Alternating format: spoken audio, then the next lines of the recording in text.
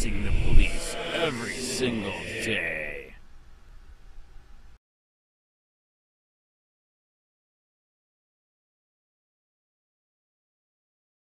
Disabled vet killed, baby injured by police as they raided home to arrest her tenant for selling a plant. A disabled veteran had no idea her tenant was selling weed from the room he rented, but police did, and during the raid to arrest him, they killed her.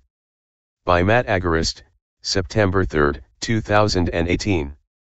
Beverly Hills, Florida. A 45-year-old disabled veteran was gunned down in her own home earlier this month by cops who broke in, threw flashbang grenades, and injured an infant, all to arrest a man for selling a plant to willing customers.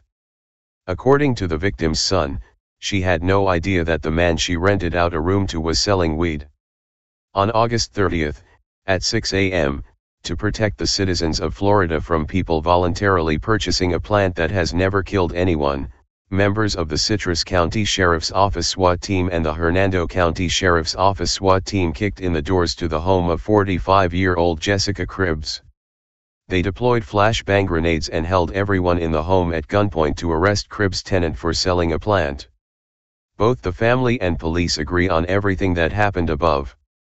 However, the story of how and why Jessica Cribbs was killed varies greatly depending on whether you are talking to the cops or the family. According to police, when they breached the home, Cribbs pointed a gun at them and she refused to drop it. This prompted at least one officer to open fire on her and she was killed.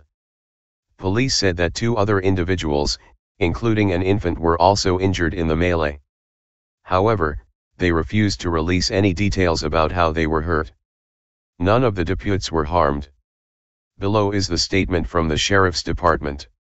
Just after 6 a.m., Thursday morning, the Tactical Impact Unit, TU, along with members of Citrus County Sheriff's Office SWAT team and the Hernando County Sheriff's Office SWAT team executed a drug search warrant on 6019 West Rio Grande Drive in Beverly Hills.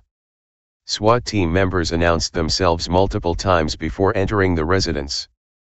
Preliminary information indicates that they encountered a white female subject who was armed with a gun.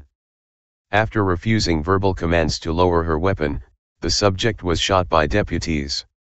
She was pronounced deceased at the scene. 2 other individuals were injured during the execution of the search warrant and were transported to a local hospital with non-life-threatening injuries. The 2 individuals have since been treated and released. No deputies from either agency were injured. The Free Thought Project spoke to the son of the victim, who tells us that the official story released to the press is not true. Tommy Cribbs says he was in the home at the time of the raid and his mom was in her bedroom. When Jessica Cribbs, who, according to Tommy, is a bedridden wounded warrior veteran, heard the flashbangs go off, she tried to get up to see what was going on. Tommy tells TFTP that his mother never had time to grab a gun and that police shot her through a glass window.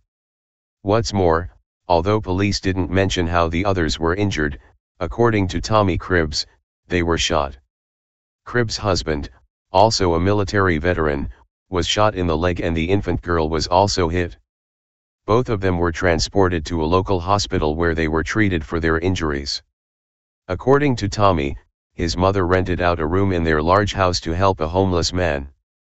Unbeknownst to Jessica and her husband, the man who was renting out the room began to sell marijuana.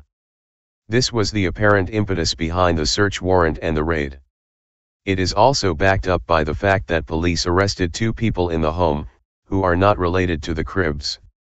Cody Lynn Blackburn and Cameron David Holloway were both arrested and charged with the alleged distribution of marijuana. They were both released on an $8,000 and $6,000 bond respectively. Police allegedly found 4 pounds of the plant in Blackburn's room that he rented from Jessica. For 4 pounds of a plant that is legal in some form in over half the country including Florida, a small army of militarized police officers descended on a family's home as if it were occupied by members of Al-Qaeda. In a tragic irony, they killed an innocent woman who sacrificed her own health and well-being to defend the country who would treat her like this. A travesty indeed. Tommy tells the Free Thought Project that his dad was the primary caretaker of Jessica and they were barely getting by. Tommy says that they have very little income anymore and are unable to pay for Jessica's funeral and all the repairs to the home from the damage caused by SWAT. He has set up GoFundMe account, here to pay for the funeral and the damage. Spread the love. Police use who may want to retaliate against him physically. Hey Charlotte County, this is Charlotte County Cop Watch, and I just wanted you to know that I am using this stuff under fair use. And also remember to like and subscribe this channel.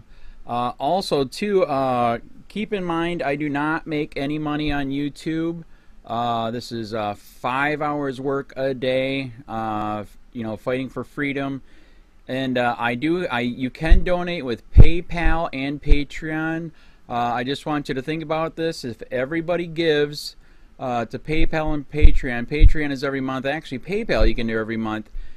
I have 12,000 subscribers. If everybody gives, I can quit my regular job and go full-time investigations on Charlotte County and possibly even more and beyond. So just keep that in mind. If everybody helps out, I can go full-time doing this. Thanks.